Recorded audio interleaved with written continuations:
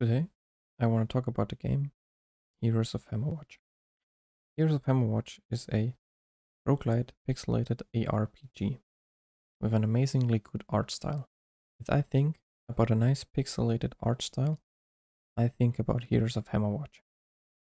The game is the second game in the Hammerwatch franchise, with Hammerwatch being the first and Hammerwatch 2 being the third once it releases. Looking at you, Crackshell, any minute now. Before I talk about the game, I want to briefly talk about the game development studio first. The development studio is called Crackshell, and they have a great sense of humor.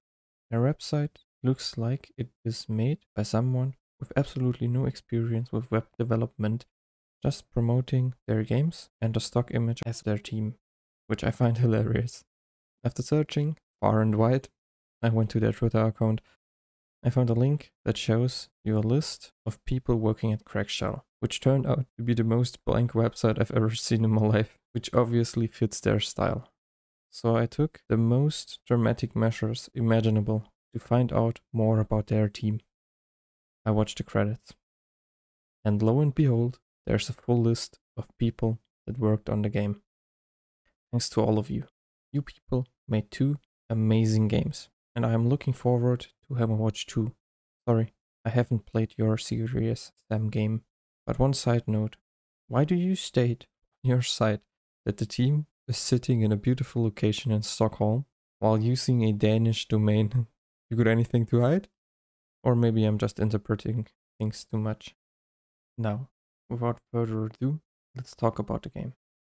I'll divide the game into 3 parts: base game and the 2 content DLCs, the Pyramid of Prophecy and the Moon Temple, since there's a lot to talk about for each part.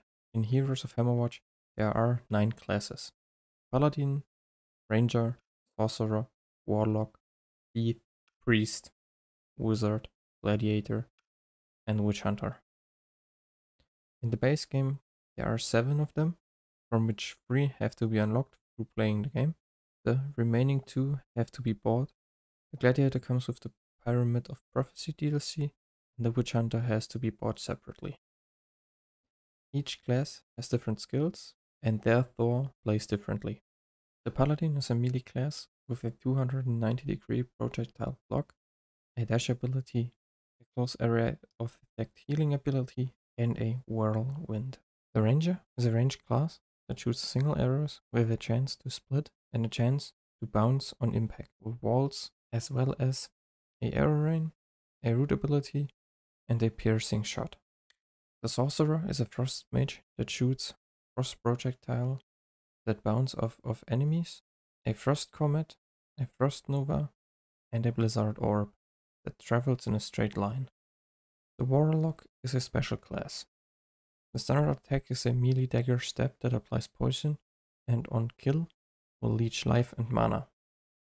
The Warlock also can shoot thunderbolts, spawn gargoyles, and conjure a thunderstorm.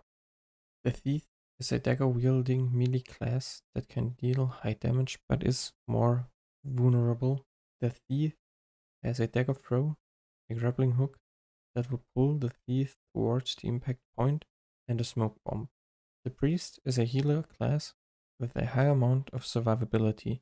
The standard attack of the Priest is a short-range smite.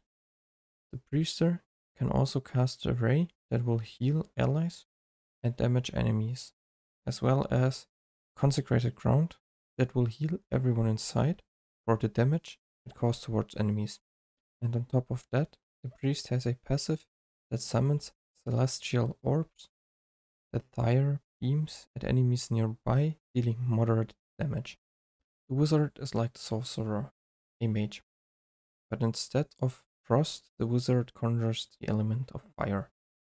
The Wizard shoots fireballs, has a fire breath, a blast wave, and a meteor shower ability, always paired with a burning debuff. The Gladiator is a trident-wielding, dominating melee machine that is almost unstoppable. The Gladiator can throw a net that roots enemies, as well as swords that will start spinning on impact. And on top of that, the Gladiator can summon 3 pit fighters to his side that will annihilate every enemy nearby. The Witch Hunter's standard attack is a burst of 3 crossbow bolts. The Witch Hunter can cast a Flaming Hound that will bounce in one direction, and it will deal increased damage with each bounce, as well as the ability to place a ward on the ground that will work as a mine, dealing damage to enemies that step on it. The Witch Hunter can also place a Witch Pyre that will deal massive damage to nearby enemies. In Heroes of Hammerwatch there's a mechanic called Combo, which will provide you with a buff after you killed 10 enemies within a short amount of time. This buff has a lot of synergies with items. It will let you cast the abilities while moving, as well as use the basic attack without getting locked in place for a split second.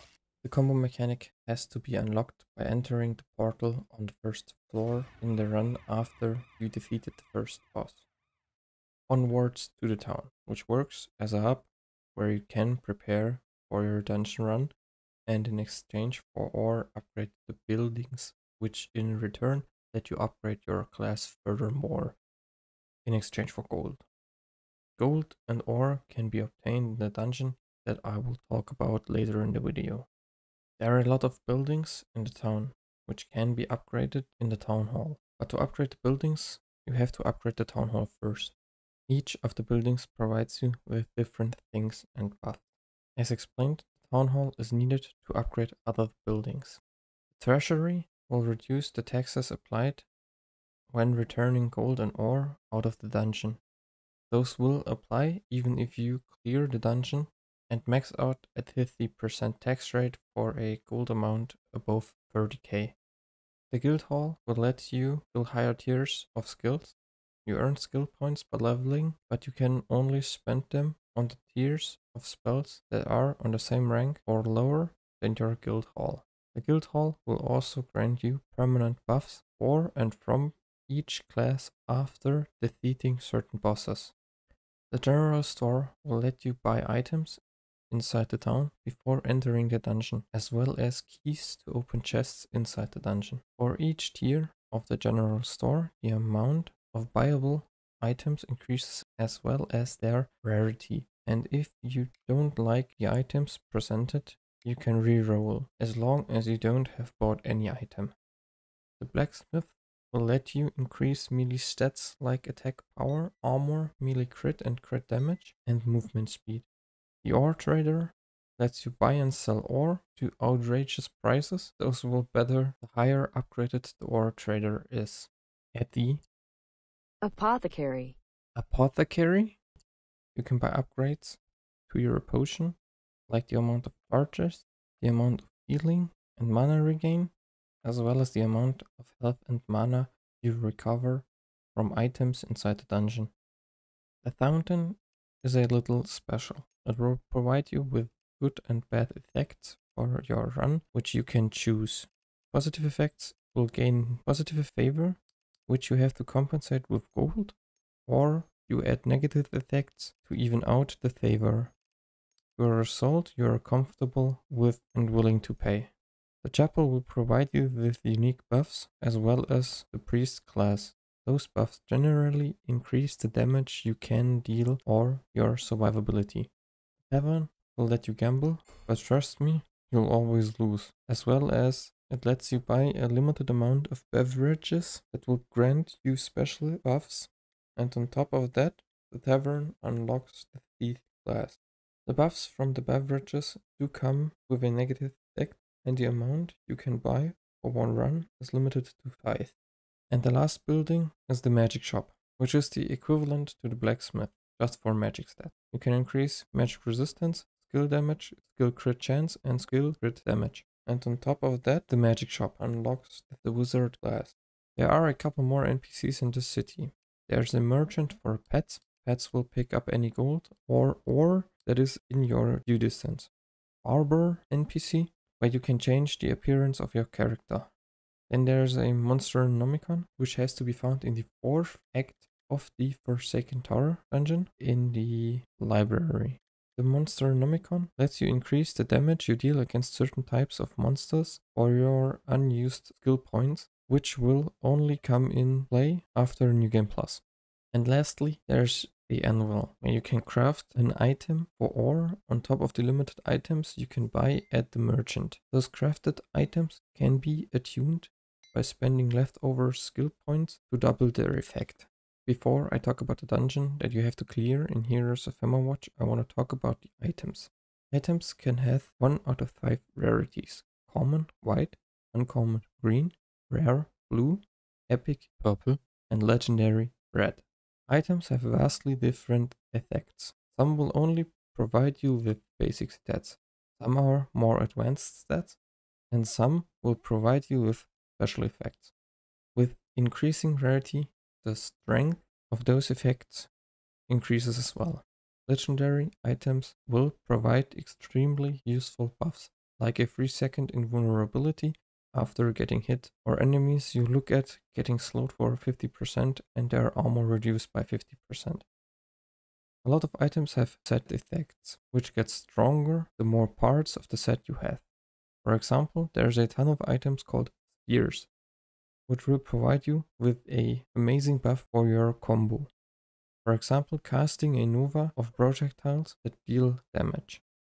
The dungeon in Heroes of Hammerwatch is called the Forsaken Tower, and it has 6 different acts, with each of the first 4 acts having 3 floors, and the last 2 having only 2 floors. Each act has different enemies, but the enemies in the 2nd, 3rd, and 5th act are really similar.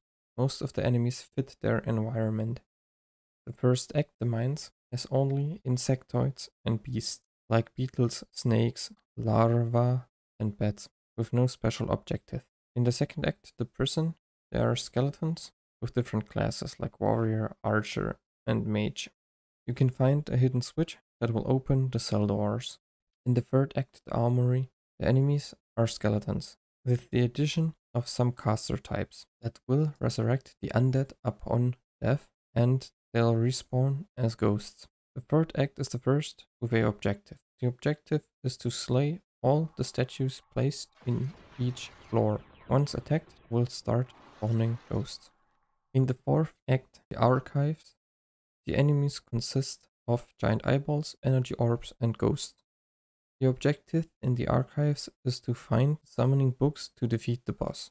The 5th act, the chambers, has undead type enemies with a great variety in classes like knight, warrior, archer, and sorcerer. Sometimes there are some energy orbs out of act 4. The objective in the chambers is to collect as many wooden crosses as needed to defeat the boss, which only depends on the damage you can deal as a player or with your character. The 6th and the last act has not that much variety in enemies. There are gargoyles, ice trolls, and ballistas. The gargoyles sometimes spawn when you pass by a statue. The ice trolls are either a melee that will leap towards you, or a caster that will cast frost spells. The ballista are either loaded with normal arrows that will damage you, or with nets that will snare you. There is no objective in the last act, just survive, which will be hard enough, since the enemies in the last act deal massive damage. There are some things that all the acts have in common. Each act has the event of a great threat spawning that will trigger after a certain amount of time is spent on the floor, so don't linger around too long. Normally, the great threat will spawn some normal enemies, and in Act 1 and 4 a mini-boss as well. After you defeated the boss of the act, you unlock the portal on the first floor of the act for your next run to skip the 3 floors of the act. Once you enter the portal, there will be a cube that you have to destroy, which will pose a little challenge. After defeating the cube, you will be rewarded with a bunch of items. Depending on the act, the rarity of the items is adjusted.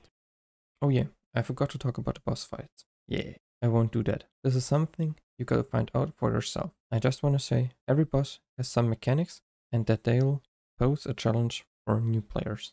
Inside every act there will be a shop at which you can buy up to 3 items from a selection of 5 or 7 if you have the item the fancy plume, as well as a spring or a fountain at which you can replenish your potion. Every level has chests. The amount varies greatly, but the further you get, the more chests per level you can find. Most of the chests will require you to survive a trap, which in some cases can be deactivated after successful survival. Chests come in 5 different rarities: wooden, bronze, silver, gold and ace, and will contain an item, with one exception for the wooden chest, which can contain money sometimes. The chest rarity mostly corresponds with the rarity of the item inside, but chests have the chance to contain lower and higher grade items. On each floor, in every act, you can encounter a bunch of things. There are breakable and illusionary walls, which most of the times hide items, chests or events. Those events can be a room where you only have to activate a switch that will reward you with random stuff, or some kind of puzzle where you have to find out the right order in which to activate the pressure plates on the ground. Or sometimes you have to remember a sequence which you will have to repeat. You can also encounter shrines and altars. Shrines will grant you a temporary buff without any repercussions. Altars, on the other hand, will grant you a random permanent buff for a sacrifice of 10% of your max health. Sometimes there will pop up a message that someone is waiting for you, which means that a imp spawned nearby. This imp will always have positive effects, like giving you gold or keys, or he'll send your gold and ore to the town without applying taxes. He is what the mayor fears the most. The gameplay loop in Heroes of Hammerwatch is pretty easy. You prepare for entering the dungeon, buy your items at the general store, set your positive and negative effects at the fountain, maybe grab some beverages in the tavern, and then enter the mines. You will start in the mines, where you will have to clear 3 floors. The first 2 are not that hard. You will collect a few items, encounter some traps, chests, and maybe 1 or 2 events. You will discover the shop and buy 3 items, from which you misclicked 1. On the 3rd floor, you will encounter mini-bosses, which are a bit challenging. After clearing the 3rd floor, you will enter the boss room and try defeating the first boss. If you succeed, you can proceed into the next act. This pattern continues for the next 3 acts, and you will amass a great amount of gold, ore, and items. Those items are needed for the later acts and floors, especially if your character does not have a lot of upgrades. The difficulty of Heroes of Hammerwatch gradually increases. Some tips and tricks I used to do. Most of the times I try to get the pickaxe, the dwarven pickaxe, and Makam's stone, since they will increase your ore gain and ore does not get taxed. I normally make sure to at least start with one of these items, sometimes 2, through rerolling the general store and crafting an item at the anvil. Always take glass walk at the fountain. It is worth every favor you have to compensate. If you often die to traps, which I did a lot, take gentle traps at the fountain as well. Enemy reinforcement, stronger enemies, and enemy overseers normally are my go-to negative choices at the fountain. If you have a good amount of beverages collected and available in the tavern, you can use a combination of 5 of them. My go-to is On the Run, Miner's Delight, Lazy Stroll, if you still need XP. If not, Mellow Mist and a Fool's Errand. Those will provide you with 100% more ore gain, plus and minus 100% gold gain, plus and minus 0.4 movement speed, 0 health regeneration, and depending on what you choose, 50% EXP or minus 10% damage taken. For gameplay tricks, always use corners. Most of the enemy camps have some kind of range enemy, which do hurt a lot, so break their line of sight as much as possible. If you want to use the portal, make sure you clear the floor you are on before entering. Most of the time, you will get 1 or 2 items. Always buy keys in the general store. If you manage to get to Act 4 and beyond, you will need a lot of silver and gold keys. Before that, bronze and silver will do. Always buy 3 items at the shop, if you have the gold to spare, even if you don't need any of the items. If you have them, they can't be in a chest. Oh yeah, I think I forgot to mention death. Since this is a roguelite, you will lose everything on your character if you die inside the Forsaken Tower. Thus, I'll advise you to use the elevator before a new boss. Now, let's talk about the first add-on, the Pyramid of Prophecy. The hub area or town has most of the NPCs needed to prepare for a run. The fountain, the general store, and the tavern. The add-on introduced two new major character enchanting possibilities. The first being a Roman-style Colosseum called Aridara Arena. The arena has 15 ranks of difficulty, and you have to fight multiple waves for each rank, with a boss fight in the last wave. The arena is full of traps, which will randomly activate at the start of each wave. You collect items at the mercy of the crowd. They'll sometimes throw a bag into the pit, which contains food, mana crystals, or items. The frequency of which the crowd will reward you with a bag depends on their amusement, which is defined by your kill speed. After you successfully cleared all the waves and defeated the boss, you will be rewarded with gold or EXP and sword tokens. Those tokens can be used to increase your basic stats, like attack powers, skill power, armor, and resistance, but you will also need gold to increase those stats. The second new major enchanting possibility are statues. You can build up to 3 statues that will provide unique effects to your character. But before building those, you need to find their blueprints while clearing the dungeon. On top of finding blueprints, you need a high amount of ore to build a statue. And if you want to upgrade the statue, you have to find another blueprint with a higher rank. There's no limit to the ranks of the statues, but the ore cost gets extremely high. Now let's talk about the dungeon in this add-on. This one is called the City of Stone. It consists of 3 acts: the desert, the lower pyramid, and the upper pyramid, with 3 floors for each act. In this dungeon, you will be introduced to a new system. The system revolves around curses, which you will obtain if you decided to loot any items out of the Sarcophagus. sarcophagus. There are 5 items in the sarcophagus, and you can choose how many and which ones you want to loot. The rarity of the items, as well as the amount of items you choose to pick, increases the amount of curses you receive. Curses can also be obtained through various traps inside the lower and upper pyramid, as well as some of the mini-bosses. You probably are wondering, what does curses do and why should you care about them?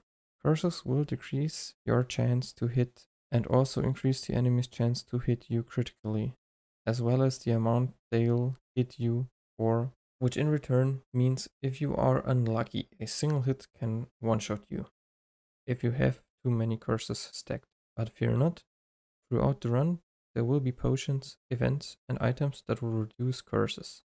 The events are restricted to the upper pyramid, and the items are of the new introduced Queen's set, which has the set effect of lowering the amount of current curses. The first act, the desert, is a vastly open area which contains 4 types of enemies: snakes, scorpions, sandstone golems, and gold scarabs, which will drop gold nuggets if you kill them. The mini-boss here is a giant scorpion. On each of the floors in the desert, there will be a merchant. That merchant sells the items, from which you can buy only one, and a map. The map shows you the way to the next floor. If you choose to not follow the right path, which resembles the safest path, you will encounter great threats in the form of sandstorms that will slow you down. One positive thing about the desert is that there are no traps. On a side note, there will be a special symbol that you can find, which you should take note of. This can be used in the second act. The second act is the lower pyramid and is in a ruin-like state. The enemies are undead, snakes, and spiders. The mini-boss in this act is a mummy, which will make your life really difficult. Some of the mummy's abilities will stack curses on you if you get hit. which makes the mummy a high priority target. The great threat is a swarm of snakes and spiders. The blessing that Act 1 was in terms of traps, Act 2 and 3 are nightmares. There'll be rolling boulders that instantly kill you sometimes, stomping blocks, and curse applying mines and tiles. There will be a special event in the second act at which you have to input a symbol found in the first act on a 5x5 grid of pressure plates. If you correctly input, you'll receive a random item whose rarity can go all the way up to legendary. The third act is the upper pyramid and looks more like a temple with ornaments and gold scattered around. The enemies in the act are a variety of undead, stone statues and djinns. The mini-boss is a strong stone statue. To change the floors in this act, you'll have to activate a portal and defeat a few djinns that will spawn. Once you cleared all the djinns that spawned, you can use the portal to enter the djinn's dimension, where you got to survive until the transition is complete. Once the transition is complete, you'll automatically ported to the next floor. Tips and tricks, as in every act, try to use corners to break the line of sight, if possible. Avoid stacking too many curses, but make sure you don't waste the potions scattered around different floors by not taking any curses in the first place. If you are not 100% confident in clearing a trap, don't do it if you want to continue your run. Traps in the pyramid can really easily kill you. For the fountain, I'll recommend taking glass walk, gentle traps, and safe corridors. Safe corridors remove some of the traps in the pyramid, which will make your life easier. I don't recommend using the tavern if you have no experience about the expansion. For the statues, you are at the mercy of RNG with the blueprints you'll find, so don't stress it too much. For the arena, there aren't any tricks. Just be good and level your character to survive. The arena scales with 0.3 New Game Plus per rank, which means arena rank 3 is almost equal to New Game Plus 1. Now let's talk about the second add-on, the Moon Temple. I had a vague understanding of the dungeon, but I was not sure about it. So in order to cut time, I thought I should turn to the wiki to update the information I got about it. But the wiki was not updated for the Moon Temple. Maybe, just maybe, there's a correlation between the overwhelmingly negative reviews on Steam and the wiki not being fleshed out for this add-on. But enough speculation. Nevertheless, I had to enter the Moon Temple and complete it and update my knowledge. The Moon Temple has, like the Pyramid of Prophecy, 3 acts, but only 2 floors per act. The Moon Temple is a magical place, but there are no doors in the common sense. The doors are teleporters that sometimes choose to teleport you to a random other door. This is somewhat annoying, combined with the fact that you can only leave a room after defeating every last enemy in that room. This mechanic can become quite dangerous. Each of the floors in the Moon Temple add-on are gigantic, compared to the floors in the base game or the Pyramid of Prophecy, but they are not open, so you sometimes have to backtrack vast distances. The rooms throughout the temple are either small corridors or big rooms. Small corridors won't provide you much hard cover, which makes them quite hard to deal with. The big rooms are typically packed to the brim with enemies, spawners, and traps. In all of the Moon Temple, you will encounter pillars at the walls that will light up and fire a target seeking ground spike impulse, which is really annoying to deal with. Speaking of annoying, the gold inside the Moon Temple is frozen inside ice, which has to be broken. This makes it really tedious to play this add-on. Why do I have a pet that collects gold and ore if I have to walk there to free the gold in the first place? The first act is called the Outer Halls and is comprised of a lot of small rooms that make up the 2 floors. Most of the enemies are vampire type enemies, like in the 5th act of the Forsaken Tower.